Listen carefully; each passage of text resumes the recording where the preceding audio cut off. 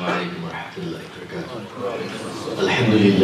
الحمد لله نستعينه ونستغفره ونعوذ بالله من شرور أنفسنا ومن سيئات أعمالنا. من يهده الله فلا مضل له ومن يضلل فلا هادي له ونشهد أن لا إله إلا الله وحده لا شريك له ونشهد أن محمدا عبده ورسوله أرسله بالحق بشيرا ونذيرا بين يدي الساعة. من يطع الله ورسوله فقد رشد ومن يعص الله ورسوله فإنه لا يضر إلا نفسه ولا يضر الله شيئا. أعوذ بالله من الشيطان الرجيم. إن الله وملائكته يصلون على النبي يا أيها الذين آمنوا صلوا عليه وسلموا تسليما.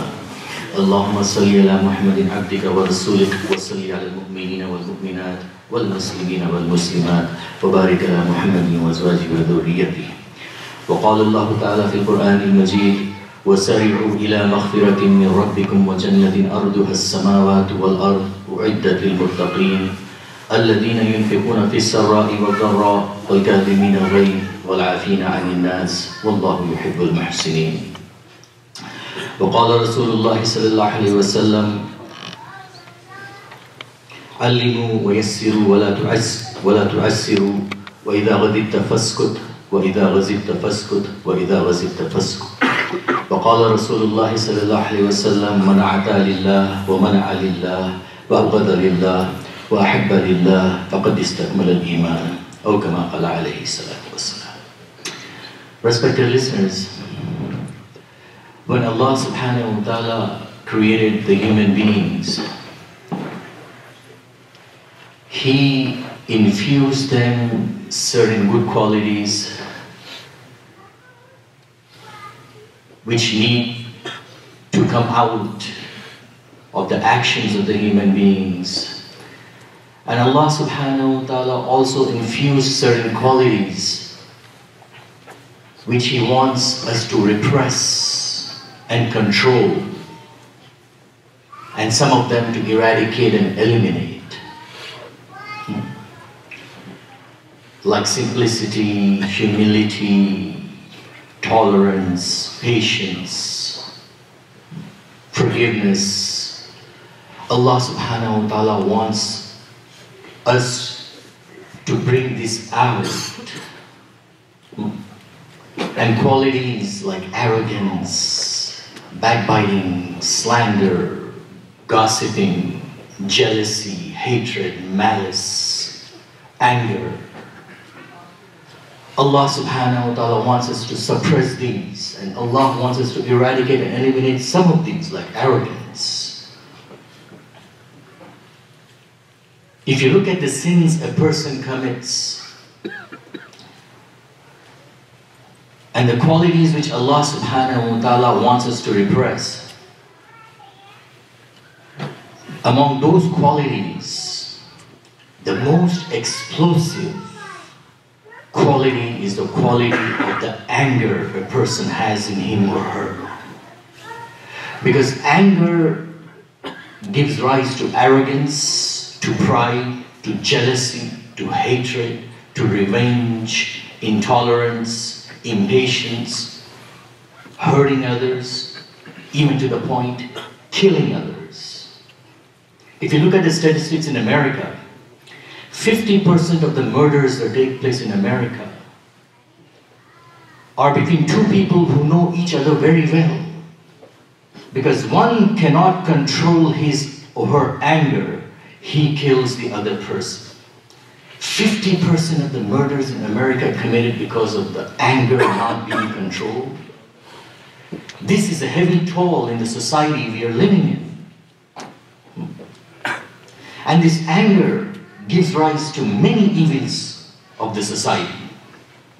A companion of Prophet sallallahu alaihi wasallam comes to Rasulullah sallallahu alaihi wasallam and says, "O Prophet of Allah, awsini, advise me, O Prophet of Allah.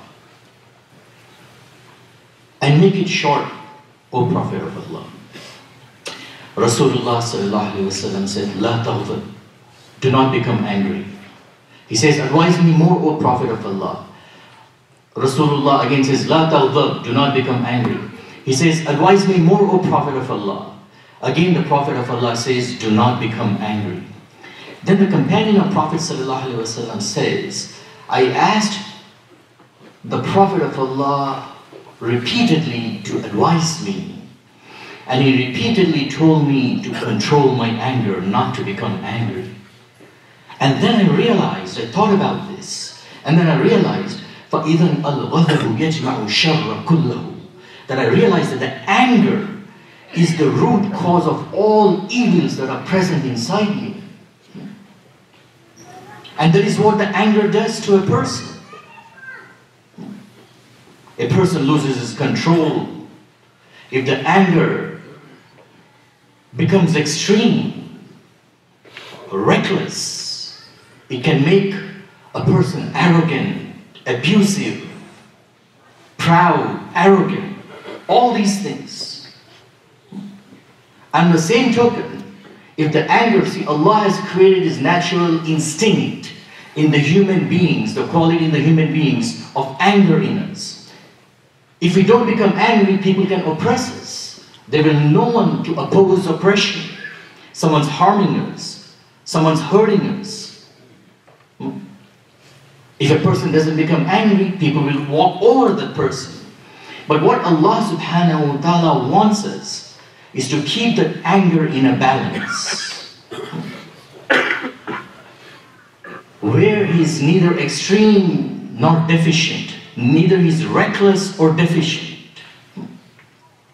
To identify that path which is narrower than the bridge of Sirat, says Imam Ghazali rahmatullah alayhi.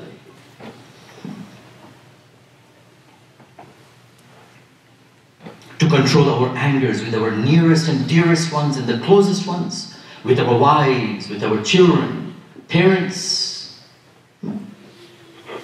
If the parents are committing excess over our wives, husband needs to be a scale of moderation. On the same token, if the wife is being excessive over the parents living in the same house, many of us do, Allah Azza wa Jalla wants the husbands to be the scale of moderation, to balance both. And it requires a big heart, respected listeners, to control anger, to forgive someone when you're angry. Prophet Musa alayhi salam asked Allah subhanahu wa ta'ala, "Oh Allah, I want to be the most respectable person in your eyes." Allah subhanahu wa ta'ala responded to Prophet Musa alayhi salam, "Man idha qadara ghafara." The most respectable person in my eyes is the one who controls his anger even though he has power to avenge. The one who controls his anger even though he has power to avenge. Alexander the Great. Many of the scholars, actually I should say some of the prominent scholars and historians and mufassirin have written about when they wrote, the Mufassirin wrote the tafsir of Surah Al-Kahf. Some of the prominent ones have written that Dhul Qarnayn, which Allah Azza wa Jal talks about in the Quran, in Surah Al-Kahf, is no one but Alexander the Great conqueror. A Christian monk, a hermit, comes to the Khalifa of the time, Hashim rahmatullah alayhi. And Hashim rahmatullah alayhi, the Khalifa, he asks, was Alexander a prophet? He says no. He was not a prophet,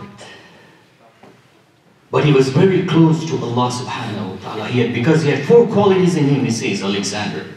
He had 4 qualities in him. Imagine. I mean, Alexander died when he was 33 years old. And these qualities, this hermit is talking about, is when he was young, in his 20s or early 30s maybe. He says he had 4 qualities because of which he became very close to Allah subhanahu wa ta'ala. He became the chosen one of Allah subhanahu wa ta'ala. Number 1, he would forgive even though he had power to avenge. He would forgive even though he had power to avenge. Number 2, he would always speak the truth. Number 3, he never breaks his promises. Number 4, he would not postpone today's work for tomorrow.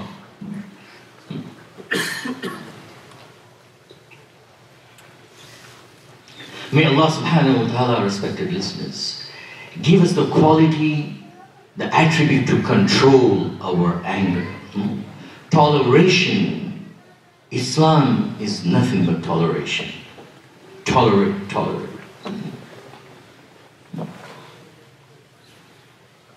You know, carbon, diamonds, the precious stones are made out of nothing but the atoms of carbon.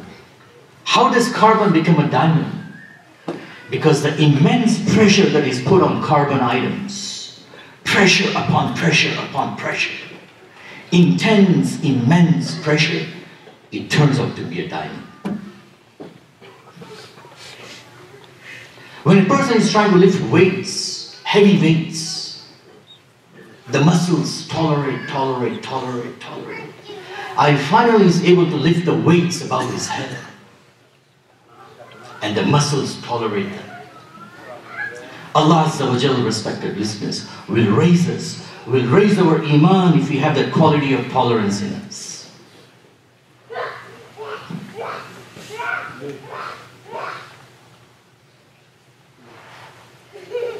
Allah subhanahu wa ta'ala loves kindness,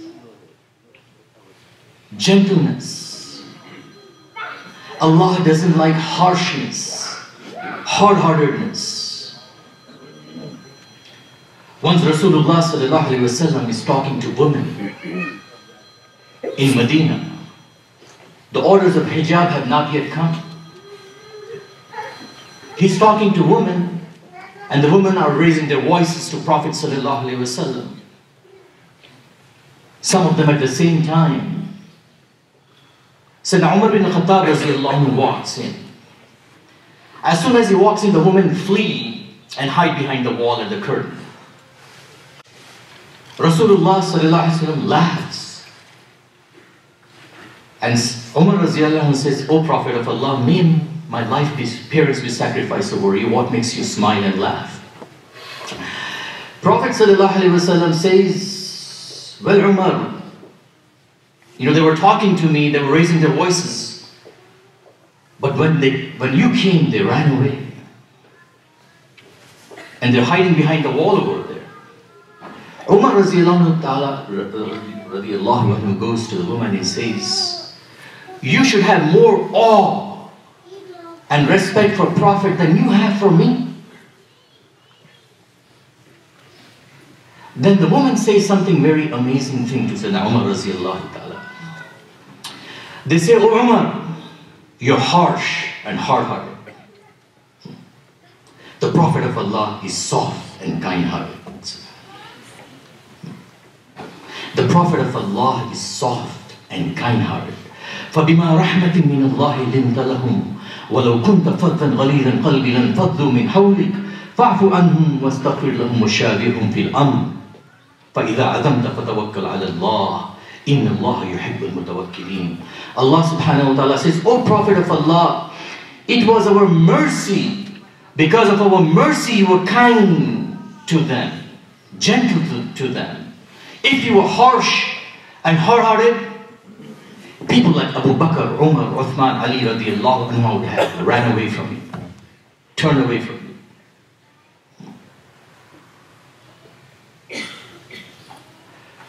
May Allah subhanahu wa ta'ala, respected listeners, bless us with this quality, this anger. Once a person controls his anger, because 50% of the sins are committed with the sin of the anger. Because anger gives rise to all these evils of arrogance, pride, jealousy, hatred, backbiting, slander, all these things. And the rest 50% of the sins are because of the shahwa, the passion, following the lower base desires, on which Allah subhanahu wa ta'ala is very light. The court of Allah is very easy upon them. Because that is between you and Allah subhanahu wa ta'ala, between me and Allah subhanahu wa ta'ala. But if a person, because of his anger, is hurting his wife, children, relatives, colleagues at work, or whoever, neighbors, Allah will not forgive that until those people forgive him, which is not a difficult thing. If I'm getting angry for little things over my wife and children, How can I expect Allah to forgive me for the major things I'm committing, sins I'm committing? May Allah subhanahu wa ta'ala give us the understanding. أقول قولي هذا أستغفر الله لي ولكم واستغفروه يغفر لكم إنه هو الغفور الرحيم.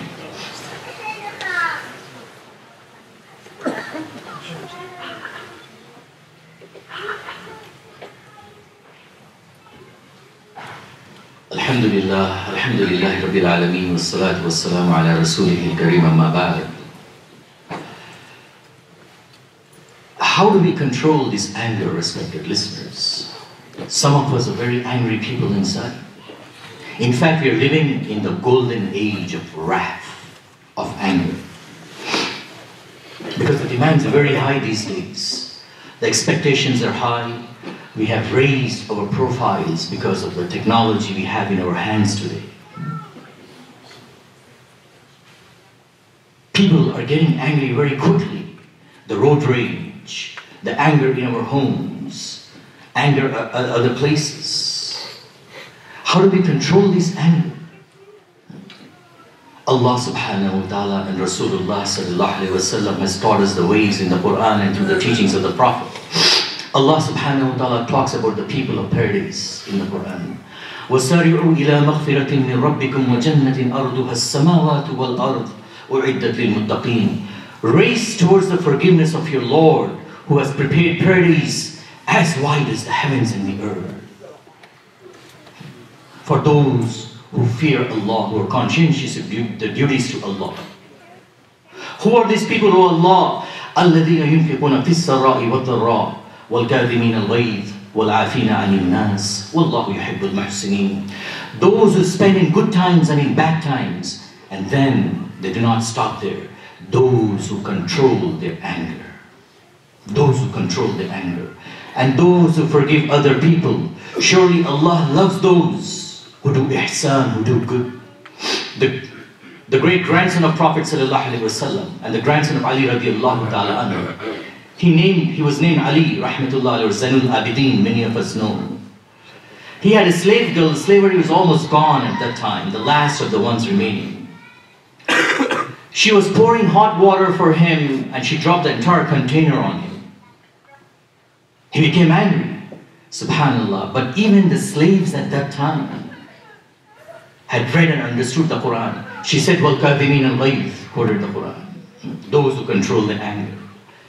Ali rahmatullah controlled his anger. Then she said, وَالْعَافِينَ عَنِ النَّاسِ, those who forgive other people. He said, I have forgiven you. Then she said, وَاللَّهُ يُحِبُّ الْمُحْسِنِينَ, surely Allah loves those who do good. Allah loves ihsan. He said, I have set you free. If any one of you becomes angry, said Prophet sallallahu alaihi wasallam, say, أعوذ بالله من الشيطان الرجيم. Because he said anger comes from shaitan, and shaitan is made out of fire.